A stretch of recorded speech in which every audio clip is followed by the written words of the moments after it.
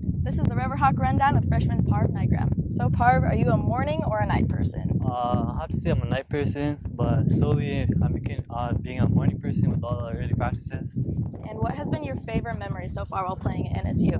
I've been here for about less than a month, so probably the first start I had. It was a nice experience. A lot of people here, so I got really into it. Who is your favorite professional soccer team or player?